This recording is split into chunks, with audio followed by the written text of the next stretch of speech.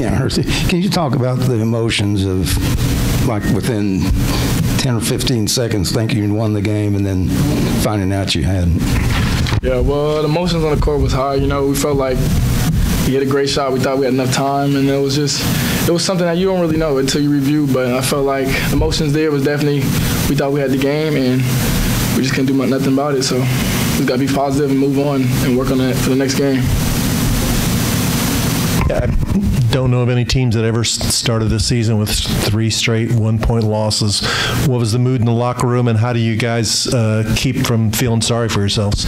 Well, with us, it's been tough. Like you said, the 3 tough losses we took. One thing with us, we keep our heads up and try to be positive.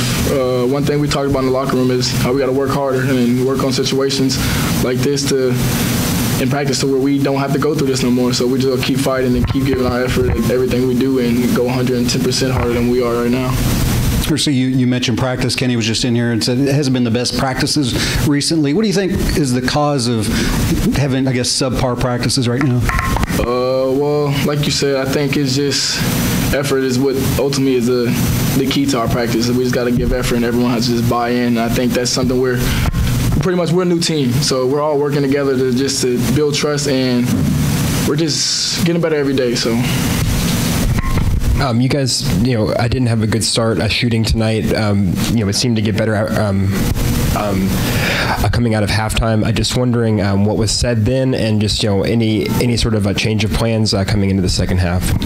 Well, with us at halftime, one thing we had to highlight is how, like you said, we wasn't having the best shooting.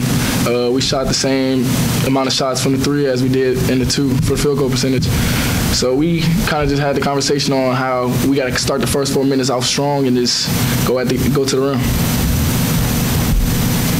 With Jalen in foul trouble, you played a lot more, especially in the second half. What were you trying to give the team offensively? Well, with me, I'm a person who brings a lot of energy, and I try to just be a defensive stopper on anyone. Like, that's the one thing I take pride in defense. I feel like I can guard anyone 1 through 5, and I just want to be a player where I bring positivity and energy. Any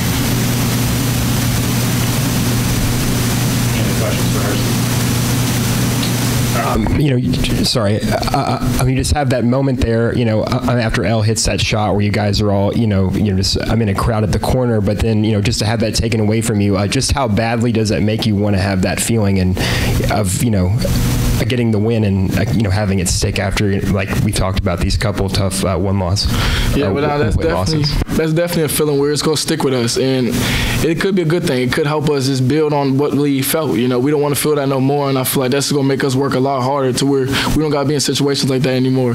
So I think that, hey, it's a tough loss, but we're going to learn a lot from it. We won't take it as a loss. We'll take it as a lesson. All right. Thanks, Hercy. Thank you. Love for Brandon here.